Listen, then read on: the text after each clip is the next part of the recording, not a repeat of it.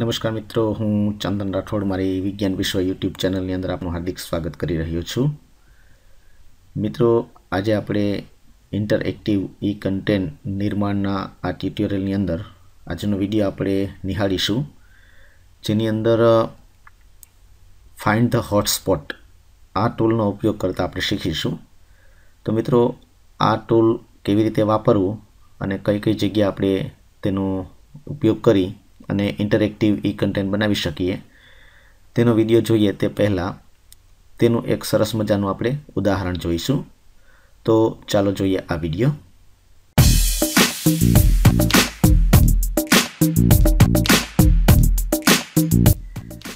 મિત્રો, અહીં આપ જોઈ રહ્યા છો કે એક હૃદયની આંતરિક રચના આપ અહીં નિહાળી રહ્યા છો।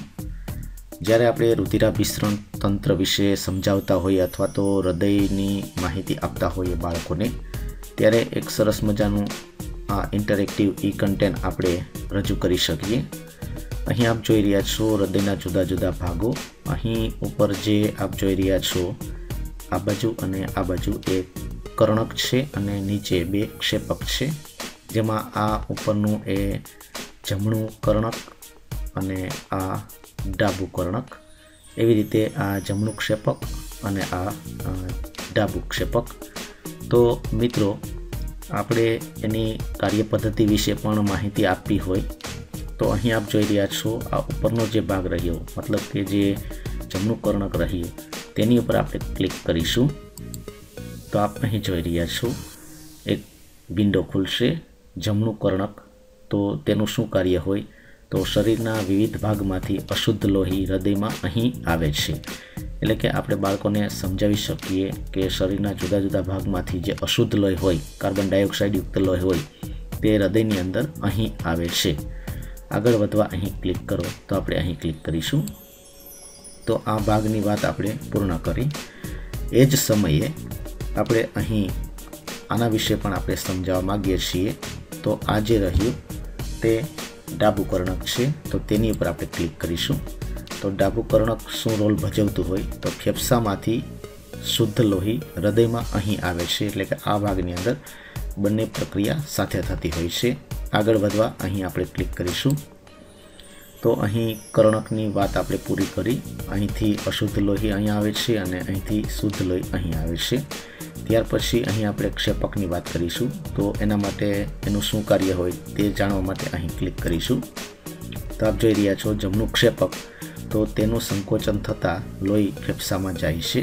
તો અહીંથી સંકોચન થાય એટલે બ્લડ જે રહ્યું એ ફેફસામાં શુદ્ધ થવા માટે જતું હોય છે। આગળ વધવા અહીં ક્લિક કરીએ। હવે અહીં જે આ ભાગ રહ્યો તેનું શું કાર્ય હોય તો તે સમજવા અહીં ક્લિક કરીએ।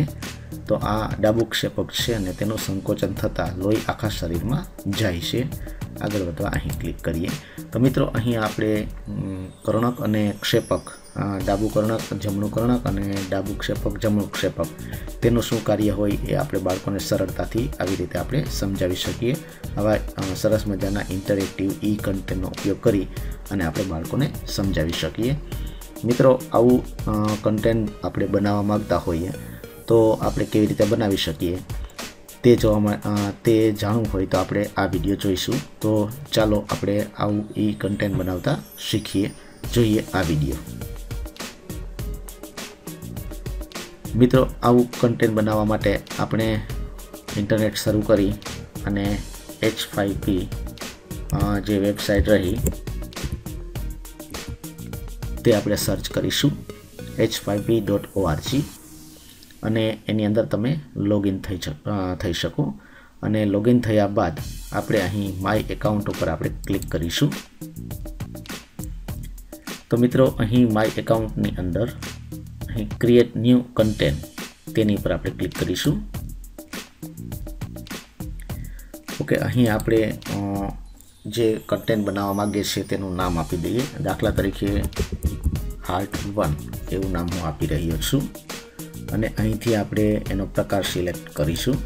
તો આપ જોઈ રહ્યા છો કે એ માટે આપણે ફાઇન્ડ ધ હોટસ્પોટ જે આ ટૂલ રહ્યું તેનો આપણે ઉપયોગ કરીશું અને અહીંથી યુઝ ઉપર આપણે ક્લિક કરીશું। તો આપ જોઈ રહ્યા છો અહીં બે સ્ટેપ 1 અને સ્ટેપ 2 આવશે. સ્ટેપ 1 બેકગ્રાઉન્ડ ઇમેજ માટે આવશે. આ ઉપરાંત અહીં આપણે ટાઇટલ આપવા માંગીએ છીએ, તો આ જે ટાઇટલ રહ્યું તે હું રિમૂવ કરી રહ્યો છું અને તેને બદલે જે કન્ટેન્ટ બનાવવા માગું છું તેનું હું ટાઇટલ લખીશ. તે માટે મેં અગાઉથી અહીં થોડુંક લખાણ ટાઈપ કરીને રાખેલું છે, એનું હું કોપી પેસ્ટ કરીશ. આટલો જે ભાગ રહ્યો તે હું સિલેક્ટ કરી અને Ctrl+C થી કોપી કરી રહ્યો છું અને અહીં Ctrl+V થી પેસ્ટ કરી રહ્યો છું. એટલે કે હૃદયના જુદા જુદા ભાગોને ઓળખો એ માટે જે તે ભાગ ઉપર ક્લિક કરો. ઓકે, હવે જે ઇમેજ હું એડ કરવા જઈ રહ્યો છું બેકગ્રાઉન્ડ માટે, તો એ માટે હું અહીં એડ ઉપર ક્લિક કરીશ. તો એડ ઉપર ક્લિક કરતાં આપણે આવી ગિફ ઇમેજ, GIF ઇમેજ અથવા તો JPG ઇમેજ, તમને જે યોગ્ય લાગે તે ઇમેજ તમે અગાઉથી ડાઉનલોડ કરી શકો. હું અહીં આ 2 નંબરની જે ઇમેજ રહી તે લેવા માગું છું, એટલે હું એને સિલેક્ટ કરી અને ઓપન કરીશ. થોડી પ્રોસેસ થશે, અપલોડ થવા માટે થોડી વાર લાગશે. જે ઇમેજની ક્વોલિટી વધુ હશે તો થોડી વધુ વાર લાગશે. તો આ પ્રથમ ભાગની અંદર આપણે તેનું ટાઇટલ આપવાનું હોય છે અને બેકગ્રાઉન્ડ માટેની ઇમેજ અપલોડ કરવાની થતી હોય છે. તો આ 2 મુખ્ય વસ્તુઓ આપણે આ પ્રથમ સ્ટેપની અંદર જોઈએ. અહીં ઇમેજ અપલોડ થઈ ત્યાં સુધી આપણે વેઇટ કરીશું.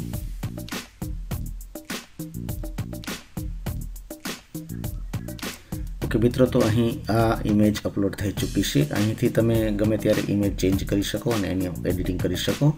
અને અહીંથી આપણે એડિટ કોપીરાઇટની અંદર જઈ અને આપણા જે કોપીરાઇટ વિશે કંઈ લખવું હોય, તમારા ટાઇટલ ને ઓથર ને જે ઈયર ને સોર્સ, લાયસન્સ વગેરે વિશે તમે માહિતી લખી શકો. હાલ હું તે કંઈ કરતો નથી, અહીંથી ક્લોઝ કરી રહ્યો છું. તો મિત્રો, આ સ્ટેપ 1 પૂર્ણ કરેલું છે આપણે. હવે સ્ટેપ 2માં જઈએ, હોટસ્પોટ માટે. તો અહીં હું ક્લિક કરીશ.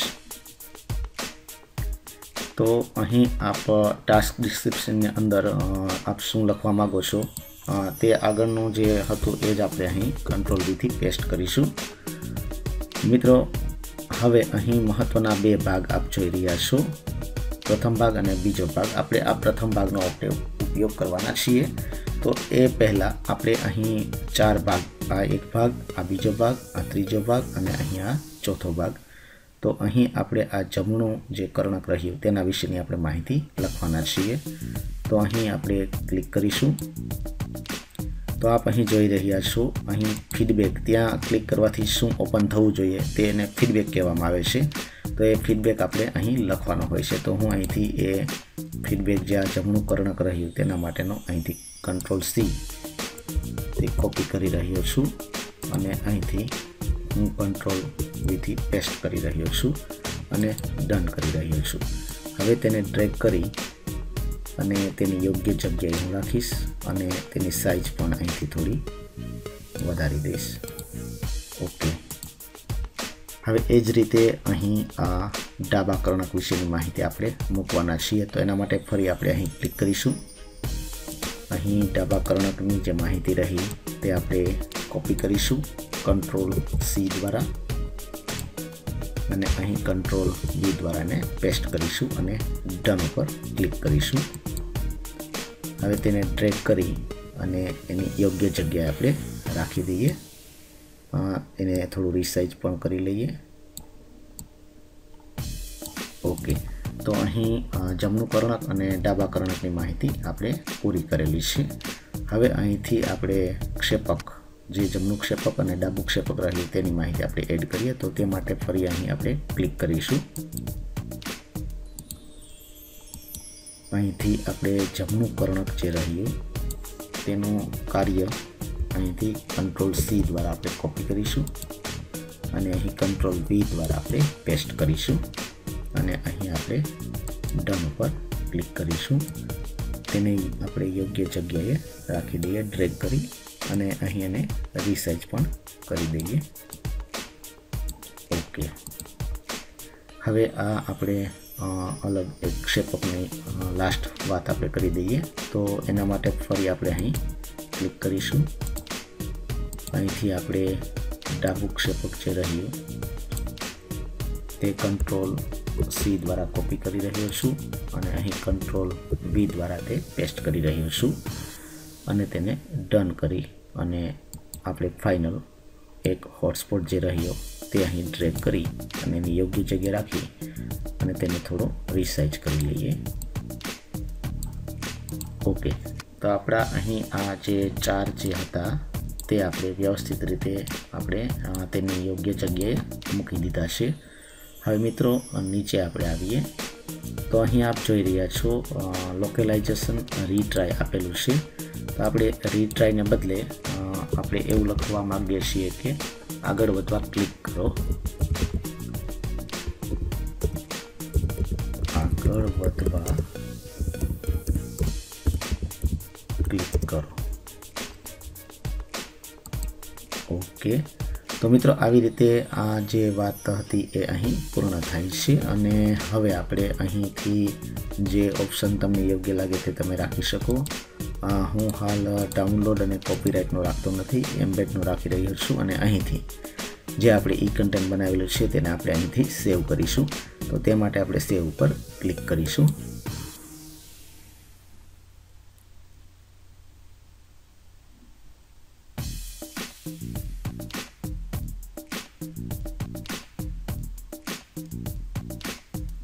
ઓકે, તો અહીં હાર્ટ 1 જે રહ્યું એ અહીં સેવ થઈ ગયેલું છે. હવે મિત્રો આપ જોઈ રહ્યા છો અહીં જે માહિતી એનું ટાઇટલ હતું કે હૃદયના જુદા જુદા ભાગોને ઓળખો, એ માટે જે તે ભાગ ઉપર ક્લિક કરો. તો અહીં થોડી પ્રોસેસ થઈ અને આપણે જે હમણાં ઇન્ટરેક્ટિવ ઈ કન્ટેન્ટ તૈયાર કરેલું છે તે ઓપન થશે. આપ અહીં જોઈ રહ્યા છો કે હૃદયના અલગ અલગ ભાગ ઉપર આપણે ક્લિક કરીશું. તો અહીં ક્લિક કરવાથી આપ જોઈ રહ્યા છો આ જમણા કર્ણક વિશેની માહિતી અહીં ઓપન થાય છે. આગળ વધવા આપણે અહીં ક્લિક કરીશું. એવી જ રીતે અહીં ક્લિક કરો એટલે ડાબા કર્ણક વિશેની માહિતી ઓપન થાય છે. આગળ વધવા આપણે અહીં ક્લિક કરીશું. હવે આ ક્ષેપકની વાત કરીએ તો તેની પર ક્લિક કરીએ તો અહીં ક્ષેપક વિશેની માહિતી ખુલશે અને એ જ રીતે અહીં ક્લિક કરીશું તો આ ડાબા ક્ષેપક વિશેની માહિતી ખુલશે. તો મિત્રો આવી રીતે આપણે સરસ મજાનો ઇન્ટરેક્ટિવ ઈ કન્ટેન્ટ તૈયાર કરી શકીએ. આ ઉપરાંત પણ અન્ય ઘણા બધા એવા મુદ્દાઓ હોઈ શકે કે જેમાં આપણે આ ટૂલનો ઉપયોગ કરી શકીએ. ફાઇન્ડ ધ હોટસ્પોટ ટૂલ ખૂબ જ મહત્વનું છે અને ઘણી જગ્યાએ આપણે તેનો ઉપયોગ કરી અને સરસ મજાના ઇન્ટરેક્ટિવ ઈ કન્ટેન્ટ તૈયાર કરી શકીએ. આશા રાખું કે આ વિડીયો આપણને ખૂબ જ મદદરૂપ થયો હશે. અમારા વિડીયોને ચોક્કસથી લાઈક કરશો, તમારા મિત્રોમાં શેર કરશો અને અમારી યુટ્યુબ ચેનલ વિજ્ઞાન વિશ્વને ચોક્કસથી સબસ્ક્રાઈબ કરશો. આવજો મિત્રો.